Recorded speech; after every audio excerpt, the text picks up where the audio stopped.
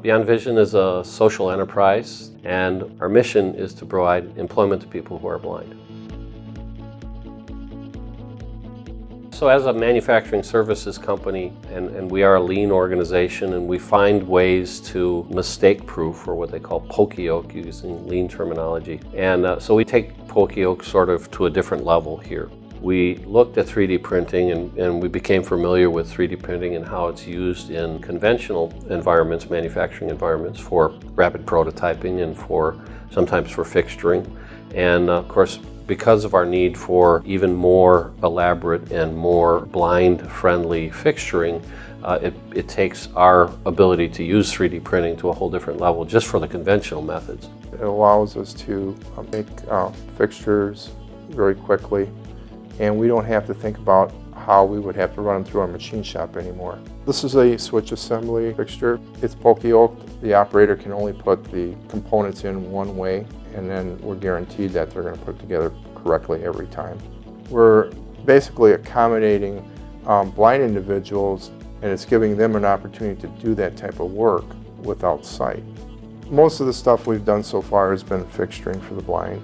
And for example, one of the projects that I was working on was the socket sets, and we're trying to figure out how we're going to put on that label into a sunken cavity like that. The 3D printer came along at just the right time, because for us to design something like that and send it out to have it made on the outside, it would have been extremely expensive. Our productivity has increased by about 20%. With 3D printing, you're essentially representing a 3D image in a physical form, and we thought, well, gee, that's a way we could actually allow blind people to see things that they can't normally see by making a physical 3D representation of it. Have you ever seen a butterfly? No. Would you like to? Sure. Very neat. Nice.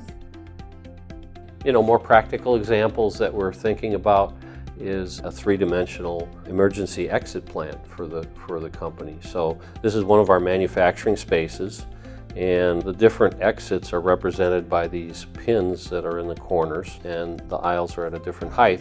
We just thought this was a really unique way for us to use 3D printing and allow a person who's blind to see something that they couldn't normally see. It really takes on a whole different level of meaning for us. We're all about jobs here. We're all about creating job opportunities for people who are blind. And I'd love to see a day when we're doing enough 3D printing for ourselves and for other companies that we can actually create a blind job or two or three, and turn this into another way that we can extend our mission, which is really what drives us here.